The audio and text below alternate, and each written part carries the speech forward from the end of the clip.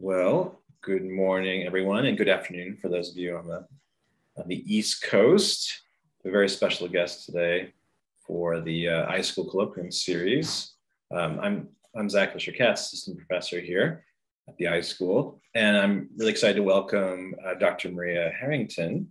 Dr. Harrington is an American information scientist and artist. Her research focuses on aesthetics and perceptual ambient array information science theory as it relates to reality and beauty found in natural environments, using augmented reality, virtual reality, GIS simulations, and new media art to explore the phenomena of human reactions. She is currently an assistant professor at the University of Central Florida, director of the Harrington Lab, and is consulted on projects using AR and VR of the Carnegie Museum of Natural History. So if you could give Dr. Harrington a warm welcome. And we'll save questions to the end, and feel free to put them in the chat as we go along, and I'll handle that at the end. So take it away. All right, thank you very much. It's such a pleasure to be here. Special thanks to Devin, who I met at SIGGRAPH last year. He came to my SIGGRAPH talk on virtual nature, and we've been talking for a while about different concepts and research that I'm doing with virtual nature and data visualizations to really construct these digital twins of the real world. And then I use these artifacts in informal education as well as STEM education. But theoretically, I am interested in beauty as information and how that triggers a response in the human of curiosity and behavior that is really regarded as seeking more information, learning about the environment.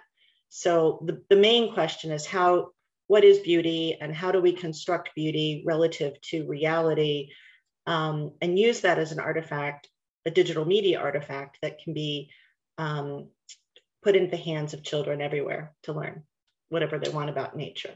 And so today I have modified my SIGGRAPH talk to be around certain projects of using databases, mainly GIS information databases, and visualizing those. So I'm very interested in the information fidelity and the accuracy, which yields a high fidelity environment, graphical fidelity environment. I am at the University of Central Florida in the Nicholson School of Communication and Media in the Games and Interactive Media program. We have a PhD program, an MS program, an MA program, and a BA program. It has about 1,500 to 2,000 students just in the program. So it's a large group, and it's very diverse and a really dynamic place to be. The Harrington Lab at UCF, I started this as a way to investigate using augmented reality and virtual reality to build these models of nature. We were a virtual lab. We used Amazon Web Services and Unreal Engine, as well as different kinds of coding environments to build these different projects. They were a very large multidisciplinary partnerships. The Arboretum project had about 15 people across biology and also games. And then the Carnegie project, I worked with botanists and biologists, research curators at the museum to construct these environments. So the SIGGRAPH talk was about virtual nature, but the real story, I think, deals with information. So I'm an information scientist and also an artist. And so when we were building these environments, the photorealism was actually a byproduct of my method and my process. And when is information fidelity defined as accuracy and completeness and assurance important? That's the main question. And I think if we're dealing with digital twins, we want that to be based upon high quality information. So the models of nature that I'm building are based on data that has been vetted and approved by the domain experts. And when we need high information fidelity, that means that the simulation matches reality. We have data accuracy, we have context sensitivity, we have salience and semantics. That information fidelity requirement is really only important in areas where there's a high cost to poor decisions made from that display or that system. that is transmitting that information to the human. We don't care about the information fidelity when there's no poor cost. So this graph shows information fidelity across the horizontal axis from fantasy to reality. And then the vertical axis is the low cost of a poor decision based upon inaccurate information to a high cost of a poor decision that requires high information fidelity, right? That you need that in certain applications. So the idea for education is that we want accuracy and knowledge to be the outcome, the ultimate goal of anything we're developing, independent of the tools we're creating. And so when we want the output to be learning, which is accuracy and knowledge in the human, we should have high information fidelity. We should have a visualization or a multimodal transmission of the most accurate and complete data we have about the real world, right? And so games and art and story, we don't use those for learning. We don't need high accuracy and knowledge. They can be fantasy, right? You could use Avatar, for example, and it's entertaining, it looks real, but it's photorealistic. That movie was photorealistic, but it was fantasy. But the purpose was for entertainment, not learning. Whereas if you are training a heart surgeon in augmented reality or virtual reality, you want high information fidelity so that they learn how to do that operation and they are competent. There's no cost of poor decisions in that case. So the idea was that I'm trying to build these models of the real world that are not for games and not for artistic purposes, but the outcome is to help improve the learning. But photorealism I found was an outcome of the information fidelity in these systems and how I was building them. So a long time ago, some history, quick overview. In 2003, I hacked Unreal Tournament to build my dissertation, which was the virtual Trillium Trail, from the same techniques. And so the question is, what does a PhD in information science do, who's also an artist, right? I figured out how to take DEM terrain data, which is vector-based, out of ESRI and turn it into a height map that Unreal needed to visualize a virtual terrain. So we had the streams and we had the ponds and we had the hills and we had the valleys. And then, this was before Google Earth, right? So I was overwhelmed with how to create the complexity of nature. The trees, I remember sitting there thinking, could I use a 360 video? And I thought that would be weird because it wouldn't have the same usability you needed. But I came upon a sign in the forest that said, Dr. Susan Kalis, long-term National Science Foundation, plot study of native diversity, right? So I called her and she had the data for these Pennsylvania plants in an ESRI, in a database. And I was able to get the plant inventory and the density for those plants and then visualize them. So this is where it all started in that project. Fast forward to 2018, I'm at the University of Central Florida and we have an arboretum. And they had a database of the plants. And the point here is that it's not a 360 video. It's not a fantasy game. It's not a point cloud. It's not your traditional GIS abstract, dots on a map. It is basically these three-dimensional, botanically accurate models of the plants, the correct plants, and they are dispersed in the correct location based upon the densities. So this is now an artifact that can be used for virtual field trips or informal learning, biology, botany, ecology, education. And it's a wonderful test bed because I can control all the factors in the research design that are connected to the artifact that I create. I can change all sorts of factors and test the outcomes. At the same time, I was working with a colleague at the Carnegie Museum, and he was very interested in bringing the dioramas to life. And so the AR Perpetual Garden was created to run on Apple Apple iPads and iPhones, as well as Google Android phones. And we were able to run a study testing the informal learning gains in the museum, which I'll talk about later in the lecture. But what's unique about this study is that we were able to create two different scenarios to reinforce a curator's narrative about the Pennsylvania forests. One scenario was a visualization of the woodland in balance, and the other was out of balance. So two different data sets, you can flip between the two, and the contrast in the context of the museum, as well as outside, is possible. So this was a really exciting project. The process for both of these, all of this work, is an expanded iterative design process.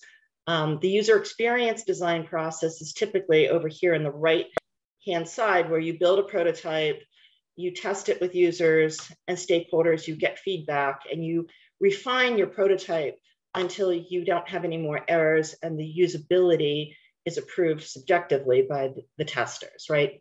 I've expanded that to include the expert and the learner in this process. And really, everything starts with a scientific review. So we start with sourcing the content, the facts, the educational stories. We have the domain experts in the field, the botanists, biologists, the ecologists, vetting and approving all of the facts and the data that is the source for the entire application design.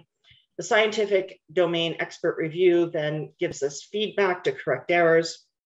And then this cycles iteratively until, much like a publication process, you go through multiple edits in your document before you publish. We're doing that with the data. The domain experts approve this and release it to the artists. And the game artists are creating these three-dimensional models using applications like Maya. And these are three-dimensional, like mini sculptures made out of polygons. And then they are texturing the polygons with photographs. So it's like taking wallpaper and placing it on top of a metal sculpture to create these accurate models to the height and the width and the dimensions and the features of that plant. The artists are very skilled in visual creative activity, but they're not trained domain experts or botanists, right? So they are building these models and doing a purely aesthetic review to the best of their ability. But this process creates a co-design cycle where there's a scientific review that is a joint process between the artist and the botanist, because there's always something the botanist sees that the artist didn't. And that this is a very collaborative process between the artist and the scientist until it is approved by the domain expert. And they are the ones who have the role to release it. Once those models are released, then the software designers start to build your typical UX process, right? It's a user-centered design process to get the application to work as efficiently and without friction as possible. Once the usability is smooth, then I take it into the field and use an IRB approved study to evaluate the learning gains. So we are using different pre-tests and post-tests, different rubrics to make sure that our grading criteria is consistent across conditions. And then we test it for the actual ultimate goal, which is the learning. And then that's the full cycle for the ELEX process. So we use that process. So where we start is in the field with students. We actually, this is the older technique before the photogrammetry technique, which can still be done, but we photograph the objects in the field. We take measurements of the plants. We actually deconstruct the plants to get the textures we need. And we create, we actually created a three-dimensional plant atlas. So each model out there, let's try to go out to the model. There we go. What we have are these models that are three-dimensional and usable in different games and different systems, right? All right. The domain experts are important because they are helping us identify all the information and vet and approve all of them. This is John Wenzel at the Carnegie and Patrick Boland. I have a lot of different students and collaborators in different departments, psychology, and also Salzburg helped a great deal. So when these models are corrected, and here's an example of John Wenzel reviewing a plant model with an artist. And I have photos to support this, is that hemlocks fill the entire space. There's very little open air in a hemlock. Okay. And the way they do this is at the top of the tree, the branches point up the way you have them, except there's no empty space. They fill it. And in the middle of the tree, they point horizontally. And at the bottom of the tree, they sag down. And I have some photos to show that. Now, the spray of leaves is very horizontal, as you have it there. It's very flat. But the angle of the branches changes, and they're dense enough that basically when you're on one side of a hemlock, you can't see through it. They fill everything. Okay. All right, so this went on for all the plants that we modeled. Point out, and I have photos. And it resulted in 35 plants that were supported by Epic Games to be launched on their marketplace. You can see that each of these models is lined up. And then you can see how they are also positioned as a lineup. In the Northeast, we have 35 plants that were also released. And these are the 35 plants and the 35 plant lineup. So we have 70 optimized AR/VR plant models that are available, and you can download them. They've been totally optimized for any device. And we've also included GIS data representing the plant population densities, which I'll talk about. So for each plant, and we have 35 in the Northeast and the Southeast, there is a corresponding plant field guide website. And this website gives you access to plant facts and concepts. It was also published on PBS Learning Media. So it's one application, but it serves multiple purposes. And this is your typical website, right? The website held the data for each plant. So if we go down to one of my very, very favorite ones is the forked blue curl. You can see that in a sense, it's an electronic field guide, right? There's an educational story, there's information about where it will live, in which neighborhood, its common name, its Latin name, and all of the gardening facts. So these facts are really the metadata, different soil types and different lighting conditions, and also the zone number for the US agricultural map. So we can now map them to that database. So that's another story. For the Arboretum, we had data in an ESRI map that shows every single community type over the entire campus area. And what you can see here is that each color is coded to a different community type name, right? So the dome swamp is this area 7 that has a teal and green diagonal stripe. That area corresponds to the data in the database about which plant is in the dome swamp and the density of that area that's covered by that particular plant. So that was a bottom-up visualization. A top-down visualization, we had some drone images. So drones were flying over the Arboretum and photographing it. And when we had a clean line of sight and we could see which individual plants were in what locations, we fused that into the Unreal Engine visualization. So it's fusing that information. Here's an example of the different community types, the basin swamp, the bagal, the depression marsh, the dome swamp, across the 35 plants.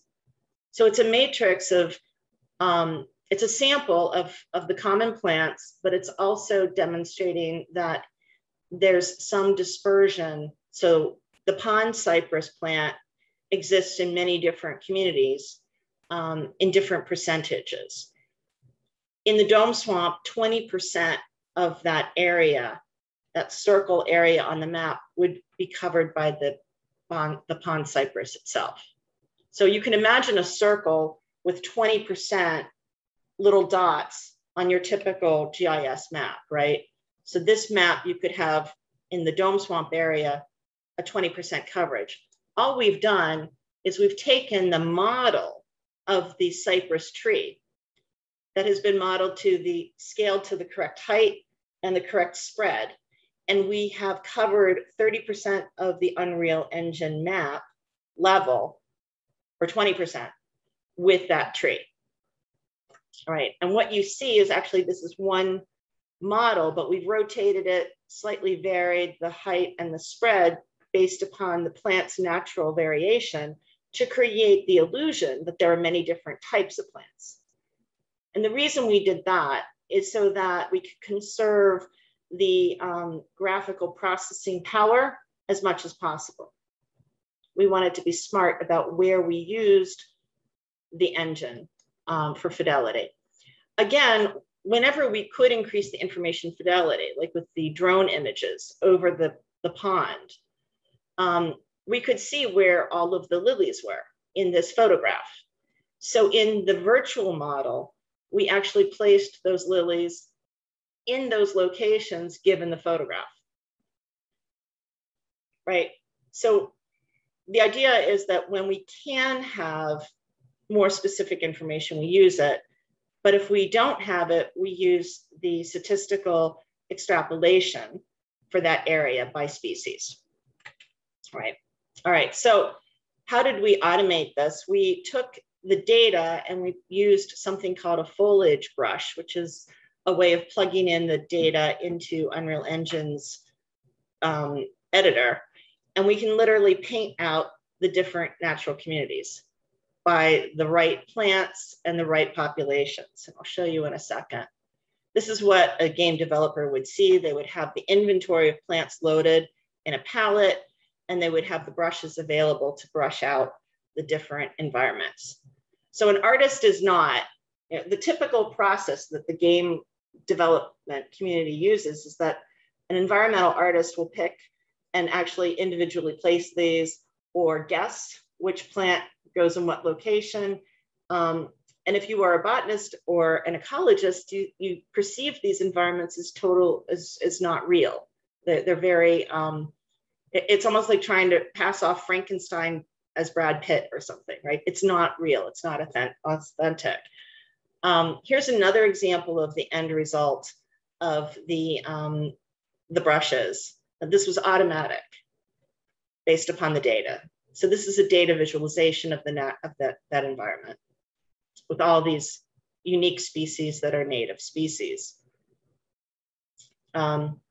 Here's the example of the brush. I'll let this play for a little bit. So what we've got here is we have a small test scene for demonstrations of 100 by 100 meters, as you can see down here.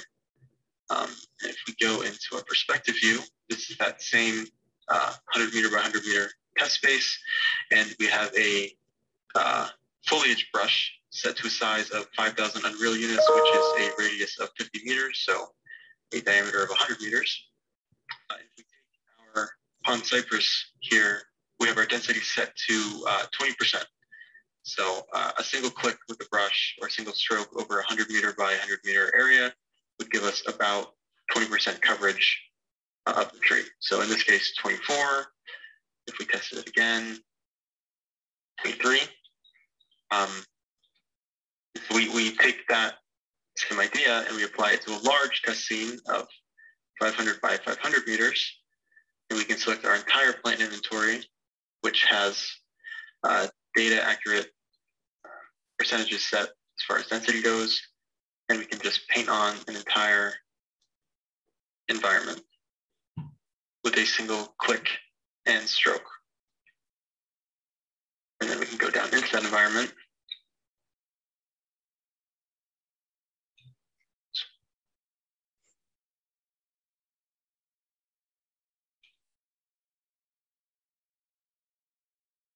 All of our different plant densities working together create this kind of believable and real environment.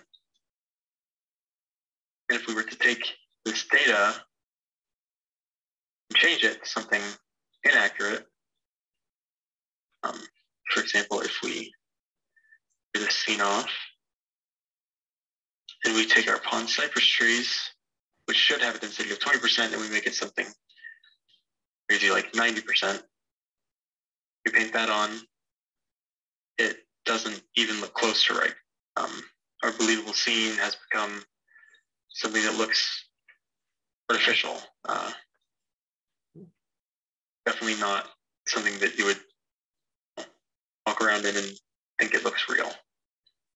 And the same can be said if we take that data and we go the other direction and set our cypresses to something like 0.5%. So even with all of the other plants accurate, single change to the data, and it just looks like a completely different environment.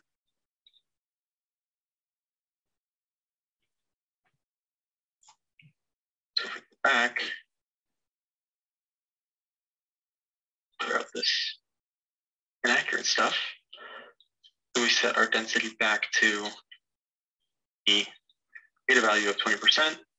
We can quickly paint on this environment, and it instantly looks like something that you'd really see walking around in the swamps of Florida. All right, so the point is that for each plant, for each community, there is a % coverage of that area that can be added. Either we're doing it manually, but it could be automatically set with different data APIs, right? We can automate this process to drive the data visualization of different environments in a geospatial representation. So that's the power of it.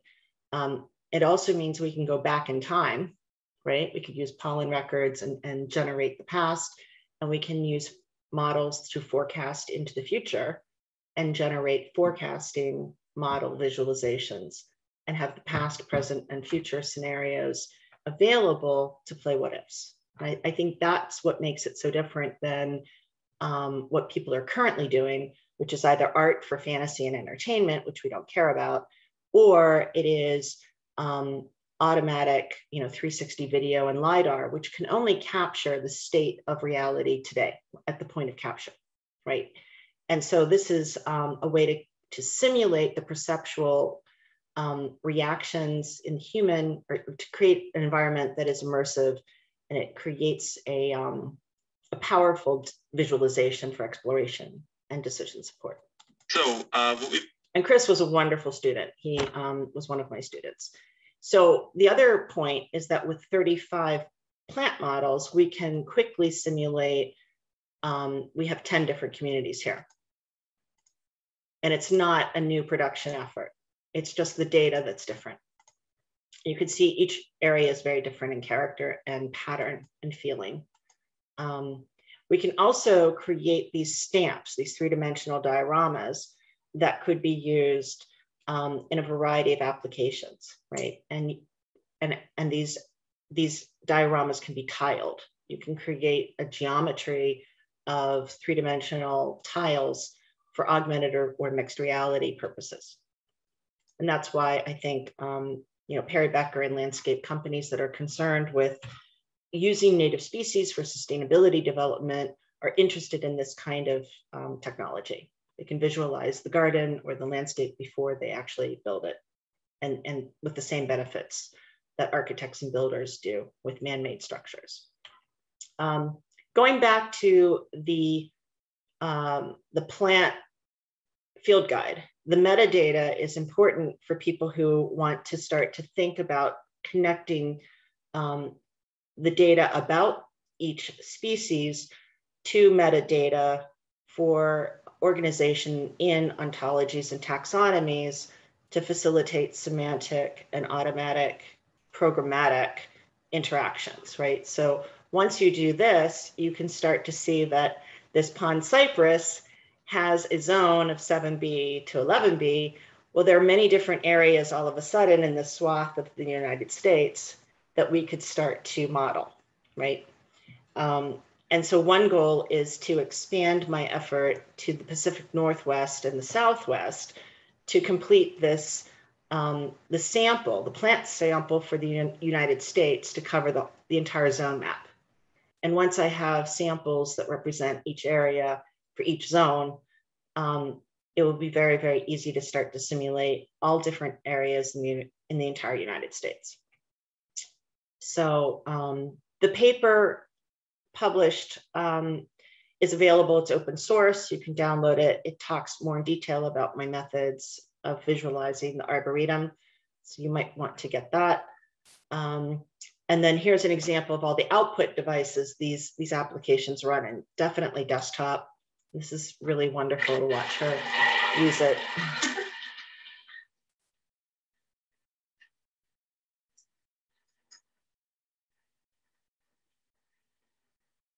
So cool.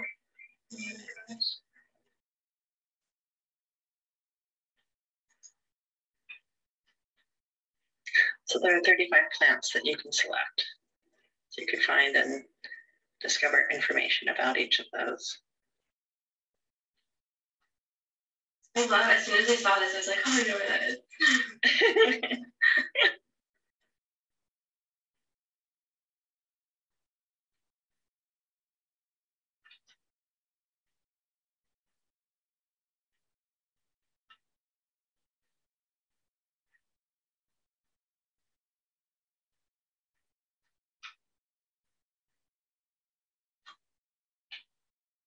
They totally have those little flowers in there.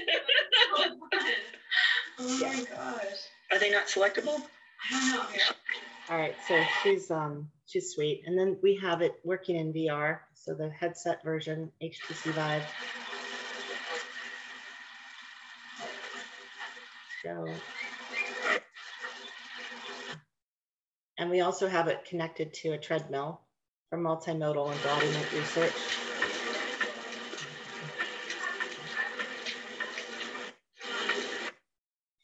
And then two new companies I'm working with. One is an omnidirectional treadmill company for full navigation and wayfinding, and then a mini dome company called Cube 4D for more immersive and museum displays. Here is the augmented reality app that I developed with the Carnegie. So it works outside and inside. We did a study at the museum with the public, and this is adorable, the condition where people were using it. 47, 48.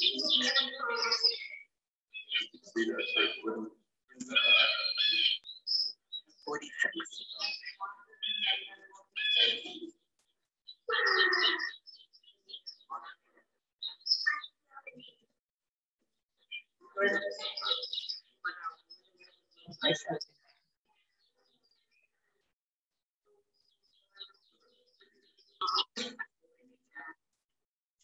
So that study gathered data about the importance of all the different features, the design features in the app that were correlated with learning gains. And what I found was that the curator's story was positively correlated to actual learning gains, as well as the plant facts. So this makes sense because you need access to the facts to learn.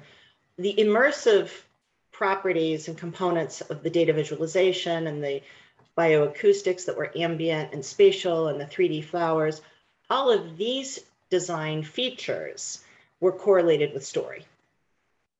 So they were not directly correlated with actual learning, but they seem to enhance and amplify the facts and concepts embedded in the story with actual learning. What's really interesting, see, I use a pre-test and a post-test with a curriculum that is consistent and identical across a control and an experimental for a tight internal validity of design. Most studies in the past for informal learning have only used a survey, which is perceived learning, your opinion, right? How much do you think you learned? Well, everyone thinks they learned a lot. The only correlation for perceived learning, the survey, was ease of use and the flowers. All right, so this is an important finding, I think, for people who are interested in using immersive technologies like AR and VR to study learning gains for education, because we control the design of the system, right? Each design choice has to be deliberate and intentional. We need to know how the combination of all these features and factors in the development of our applications come together and impact our outcome that we're measuring, right? So this is something in digital media that I'm very interested in teaching to my graduate students and my undergraduate students, that every decision they make in the design is a potential factor in your research. And how do we isolate them and measure them for impact and then use them intentionally for the types of outcomes we want? So this is more work. There's more work that I want to do in this area, especially with the emotional outcomes, or enormous emotional correlations between curiosity and desire to learn, and beauty and calm and desire to share and desire to create, that seem to be triggered by the immersive technology and not the control condition without the immersive technology. So there could be just a stronger emotional driver that could be useful for education in this area. My future research is basically going to be driven by creating new applications using Unreal 5 and reality capture, exploring photogrammetry techniques to enhance the photorealism as well as the information fidelity. I have another mega grant under review right now with the Burke Museum at the University of Washington as a collaborator, and also the University of Arizona Biosphere 2 team, and also Perry Becker, the landscape design company that's interested in using native species in different use cases. So they want to show how to create new development with native species as part of their design proposals. And then I have an NSF grant out. So we're using reality capture to create these very high polygon models. And you can see it's very different than going out into the field and photographing a deconstructed plant and then reconstructing it as a 3D model with textures. You basically take 500 to 1,000 photographs from every angle, you feed it into reality capture, and the system automatically pulls it together. It's not perfect. There are rough edges, you have to trim, you have to rework it, but it does shorten your production schedule quite a lot. The other thing with Burke, they have a beautiful database. Many of the plants in the entire Pacific Northwest, from Alaska to Oregon out to Idaho, are geotagged. And so this database, it would be a wonderful source and resource to start to integrate with virtual nature models and simulate where these plants live, combine that with population data sets and create large visualizations. The other thought with the Burke Museum would be that Mount St. Helen shows, they've been studying that area since the eruption. And so we have a temporal data set, spatial temporal data set to visualize over time, which would be really, really wonderful. University of Arizona, and thank you, Devin, for making the contacts. We would be able to sample the Sonora Desert and build out a sample of plants for this location, and then possibly work with the supercomputing center to model and actually visualize some of these models and simulations for the area. Right. And then Perry Becker, again, they are interested, they work for Disney and they are a landscape design company. They have many different use cases for industry, but they want our plants because they are native species, and they want to be able to demonstrate to their clients how they could integrate the native species into their landscape design. So instead of using the generic, plants that are available, like all the rose and the tulip, they could start to use things like the beautyberry and different plants that are native to that area. All right. So almost in conclusion, this idea of virtual nature is really a data visualization, a model, or a simulation. It represents accurate data of the terrain, the water, the soil, the plant inventory, and the plant population data sets and densities. It can be multimodal. We can have sounds. We can even have haptic feedback. It's geospatial, and the navigation is interactive with the user driven free choice. They can go anywhere off path or in any direction they want. And the objects themselves can become interactive, right? So each object, because it's geometry in the game, can register an event, and it can be semantic and self-expressing of what it is for programmatic interaction. And because it's data-based, we can visualize the past, the future, and different scenarios. Moving this research into digital twins would require real-time data-driven environment dynamics. So wind could be something that we could integrate with an Unreal Engine. So the trees at a hurricane are blowing faster than not. We can integrate information about rain. So if it's raining in that location, we could actually have rain, virtual rain, raining. It's a fire habitat in Central Florida. So there's a lot of interest in simulating how fire will move through an environment. We could do that too. We could have Internet of Things capture and transmit data about the real world to drive the dynamics in the model.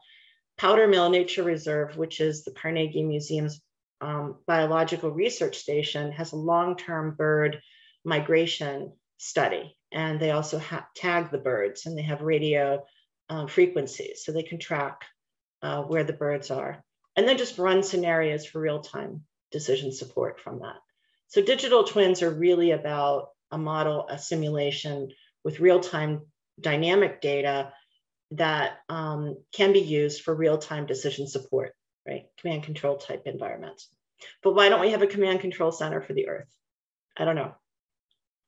If it was a spaceship, we would, but I guess not. Anyway, going back to this idea of information fidelity and how all of this fits into the end user goal, which is we really do need accuracy and knowledge as the output, the ultimate applications objective for the user. It's important when there's a high cost for poor decisions. That really does require high information fidelity that matches reality in terms of data accuracy and context sensitivity, with salience and semantics being carried through. And those are only important for applications that require learning and decision-making. It's not really important if you're designing a game or some sort of entertainment or art piece, right? It could be fantasy or abstract. So truth is beauty and beauty is truth. That's what I believe. But thank you very much. And if you have any questions, please feel free to contact me. I would love to hear from you. And right now, if you want to ask any questions, we can certainly take them, and I'll do my best to answer them. But thank you. Thank you, Maria. And we have a whole bunch of questions in the chat already that I'll read here for you. All right. So Devin had the first one.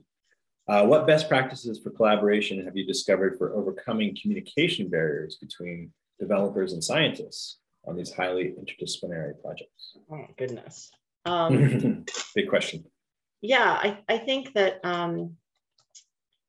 in my field, I'm really interested in developing these co-design methods, right? They're let me pull back here.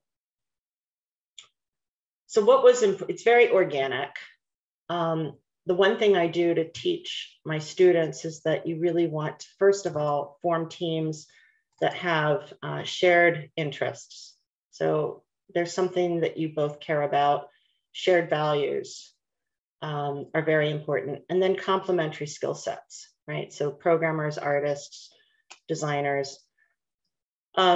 Leading all of these activities, again, it was very organic. I found people who were excited about building these models and wanted to help, wanted to participate in some way.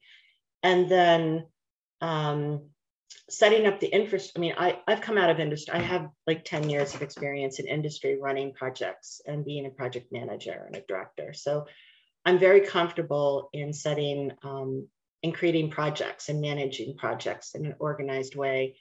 You know, it's making sure that everyone understands what their roles are, their responsibilities, the milestones, the activities, and just being a good project manager and communicator, right? About deadlines and resolving conflicts and talking, communicating. I have to say that these projects were smooth. That there was no drama, there was no trauma. Everything just happened really, really well.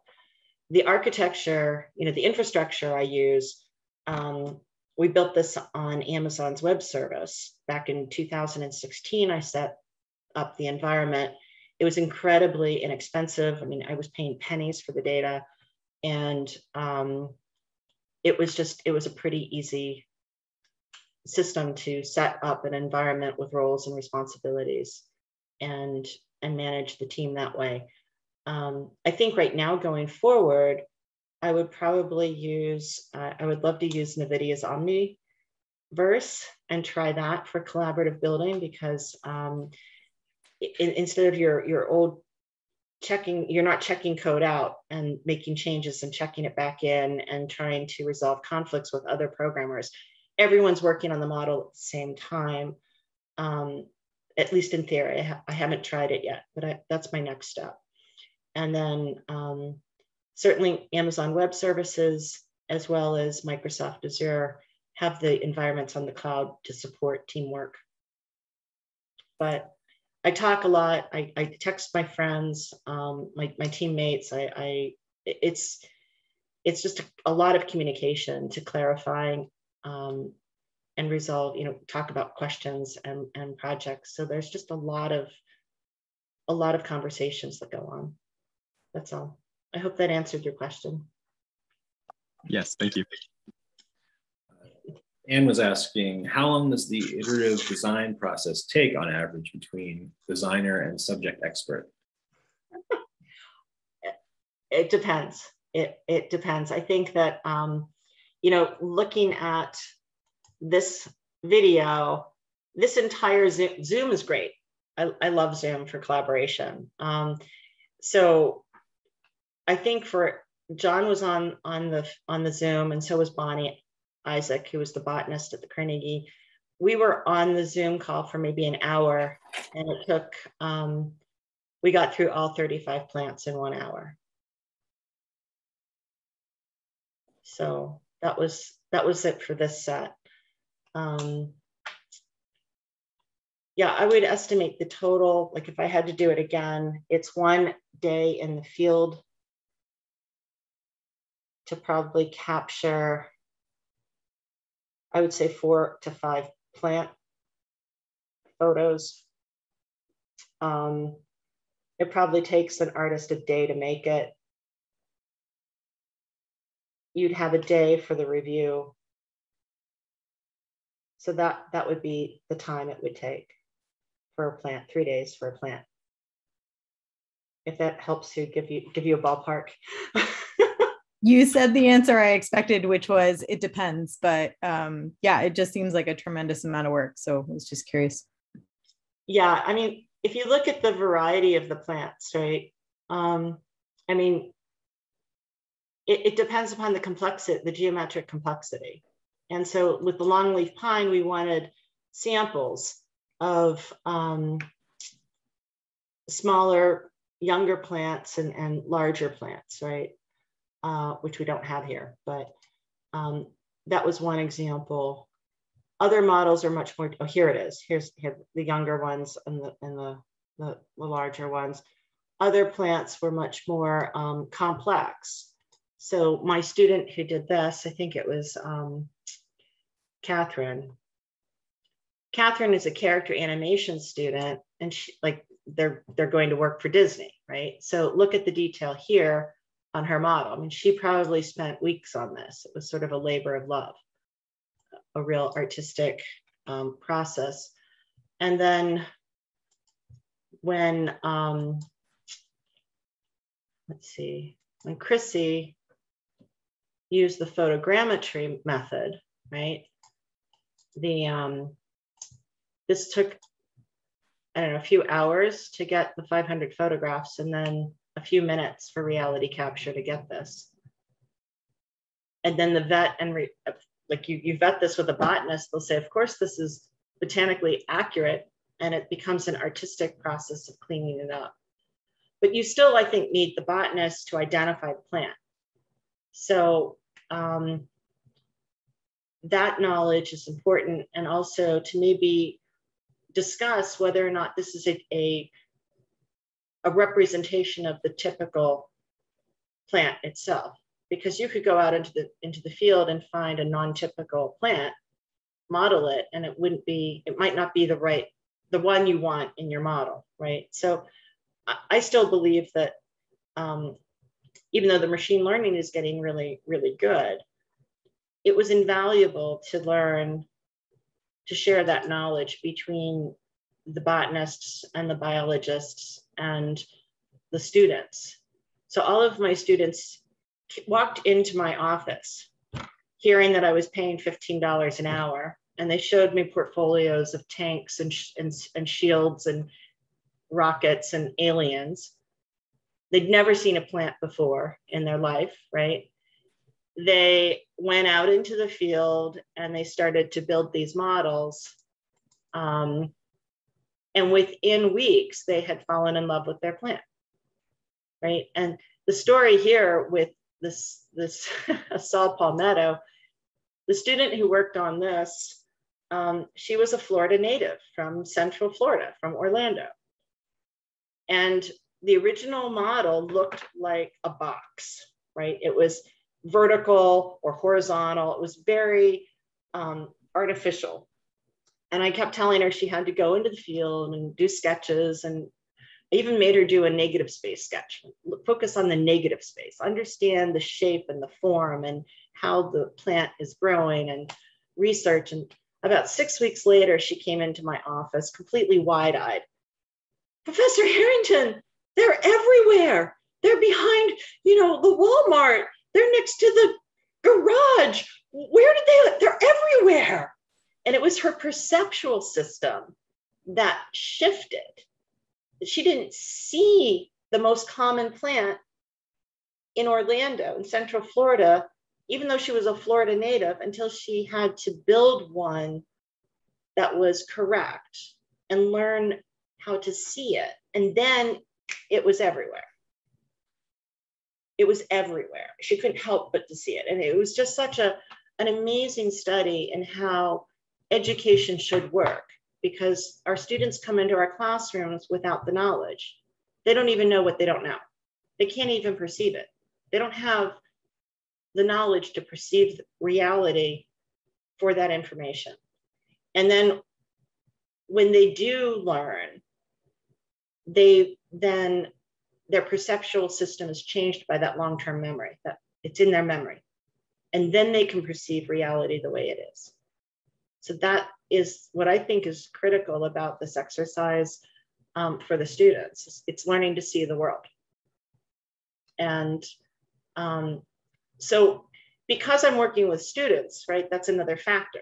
There's some students who were really productive. Chris Jones, who did the demonstration at SIGGRAPH on the brush, his technique is phenomenal. He could probably make 3 plants a day, where it took, another student 6 weeks to build one. So they're not yet professionals, but over time they become very good and very skilled. So it's very interesting. Very interesting. So I hope I answered your question there. If they were professionals, they could probably do 3 plants a day. Right. Yeah, I'm sure the more you do, the easier it gets. More quickly you can go through it. We're running out of time, but maybe we can get one or two more questions in here quickly. Devin was wondering if you have plants on their own, or is there animal insect life as well in these biome reconstructions? So we have a bug closet. It's a museum at UCF, and we went into the bug closet and we photographed some of the damsels and dragonflies and butterflies, and we were able to add those as artificial life, but it's pretty, they're not driven by models. I mean, it's decorative, but they are the right insects at the right time. We also have a bald eagle or two flying around, so we were able to get a bald eagle. We have all the sounds are correct. We made sure that we got the right amphibians. And the funny story is, right before I released it to SIGGRAPH, I was doing a final audit, and I asked my team, I said to them, is that green frog sound really from Florida? Are you sure? And we checked it, and they were like, oh no, it's from Ireland. And I said, no, you have to get rid of that and find the right one that lives in Florida at this time. So that's the extent, but it could be more. It could be more. And maybe one real quick last question from, let's see, from Veronica, who's asking, it would be interesting to see if this had applications to modeling invasive species. Yes. Has that been looked into? Yeah. The application out here, the AR Perpetual Garden, it demonstrates, well, this is a woodland out of balance visualization, which is a greenbrier, compared to the woodland in balance with the native species. But you could add invasive species to a visualization and just flip between the two. Yeah. Great. Well, unfortunately, we are out of time, but if folks have other questions, you can direct them to Dr. Harrington. Yeah, there we go. There's her contact information. So write that down. This is being recorded, so we'll also have that posted to our site, and I'll share it with Maria as well. So yeah, let's give Dr. Harrington a round of applause, and thank you so much for coming to visit the high school and University of Arizona. And I'm hoping those cacti will be in your next project there, the Sonoran Desert Museum. That'll be very exciting. I do too. I'm hopeful. We'll know soon. We'll know soon. Great. Thank you so much. Yes, thank you, and have a good rest of your day and weekend, everyone. All right, thank you. Bye-bye. Okay. Bye. Bye.